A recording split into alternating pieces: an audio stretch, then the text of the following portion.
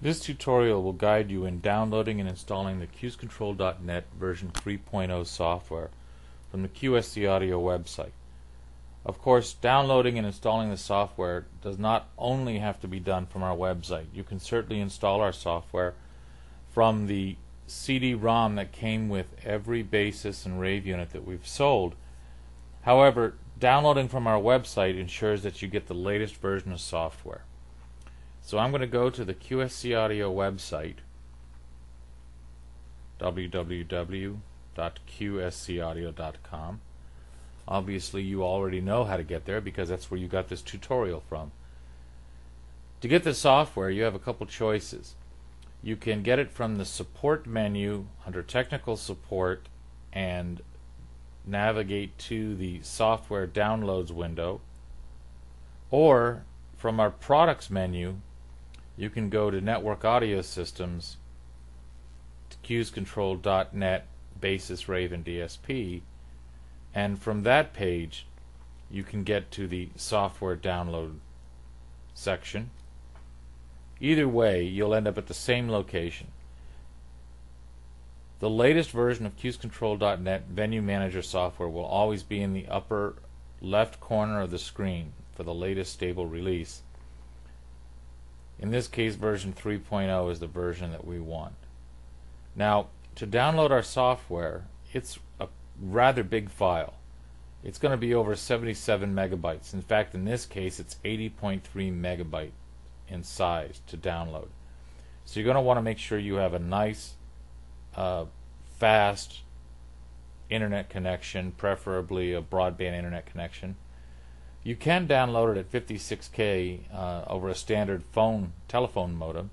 However, it's probably going to take you at least an hour, if not longer. So if you're going to do this over a modem, you want to go ahead and save it to download it, and then go have lunch, go have dinner, come back later. But over a fast internet connection, you can get it in a few moments. Now, I've already downloaded it to my desktop, so I'm just going to cancel out. Instead of saying save, I'm just going to cancel out this window and actually close out my internet connection as well. And here on my desktop is the zip file that I downloaded. Now, here's a pointer in that when you download our file as a zip file, Windows allows you to double-click that zip file and actually open it up and look inside any folders and subfolders and files that are in there. And a lot of people do this thinking that they can then run the setup.exe file from here. In fact, that setup.exe file is still compressed. It's still zipped in the original folder. It's originally a 68 kilobyte. It's been compressed to 29K. So it's 59% compressed, as are all the rest of the files that are in this folder as well. So if you try to run the setup.exe, it likely will fail because the other files that it needs are still compressed. You have to extract all those files first, and luckily Windows has a built-in extraction program, an extraction wizard. So by right-clicking on the icon, extract all, will launch this extraction wizard. You then click next, and it will try to create a new folder, a new directory folder, with the same name for that folder as what the original zip file had. So it's going to create a new folder right in this approximate location because that's the default setting in this case, because it's where the zip file is. But you can browse to a completely different location if you wanted to. So if I browsed, for example, to just my documents and said that's the one I wanted to go to, it will then put the zip into the My Documents folder, and I could add it further, another folder name to that. I could say downloaded QSC folder, something like that. Now when I say extract, it's actually going to extract all of those files from that zip folder and put them in that new location. Now it's going to take a few seconds. It's as we said, it's an 80 meg file in its zipped format, and it's uncompressing all those files right now for me. So we'll let it extract, and then I can go into the My Documents folder and find the folder that it just extracted. We'll see that in a moment. So it's just about finished, and when it finishes, the Windows extraction wizard actually lets me view those extracted files. I don't have to navigate to the My Documents and download it to QSC folder. I can just say finish. It will automatically open that folder. Sure enough, it had downloaded the folder called downloaded to QSC in My Documents, and it found a folder that it created in there, which I can then open up, and sure enough, here's the files now in their extracted form. And if you'll notice, the icon for the setup.exe looks quite a bit different in this form. This is the extracted form. The original view, remember, that we looked at earlier, when I just double-clicked on the zip file and tried to drill in there, its icon is a kind of a generic looking, as are quite a few of the icons. That's kind of your visual clue that it hasn't even been extracted yet. But in its extracted form, I get an icon that looks like this. So now I can run the setup file. In this case, because I've already have QSControl Net already installed on my computer, the setup wizard is smart enough to know I have it. So it's saying you can either repair what you have or remove what you have. It's not going to just automatically install it on top of itself. It's going to say you can repair or remove. I'll just go ahead and do repair, which is very similar to doing an installation.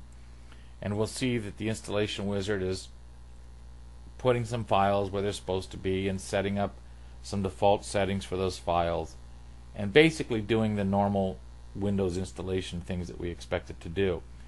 Eventually, it'll finish installing, and it will present a README file to me. This is the QSControl Net 3.0 README file that we expect you to read. This is, oddly enough, a README file we actually expect you to read, primarily because there's going to be some important notes about this release, some important information, specifically new features and fixes that get added to this release, and in addition to that, probably even more important, pre-existing or known issues for version 3.0 in this case. Not necessarily bugs, just some method or properties or functions of the software that people tend to find a little quirky, that are perfectly fine. There's nothing wrong with the software, but it's just the way this particular version of the software works. Like maybe you're upgrading from an old version to a new version and you find something that doesn't quite work the way you expect it to. Or if you're using Windows Vista, there might be some issues that you might have to deal with. Well, that's all explained for you in the README file. If you've read the README file, or even if you skip this point and go right to the end of the installation wizard, you might feel guilty about it and decide later you would like to read that README file. Well, once you've installed it, the README file is always available to you at all programs. Go into QSControl.net. It's going to make a new folder for you, and there is that README file that you can then read on your own. And it's an RTF file, which means it will open up in WordPad or in Microsoft Word or in virtually any other text reader type program that you might have.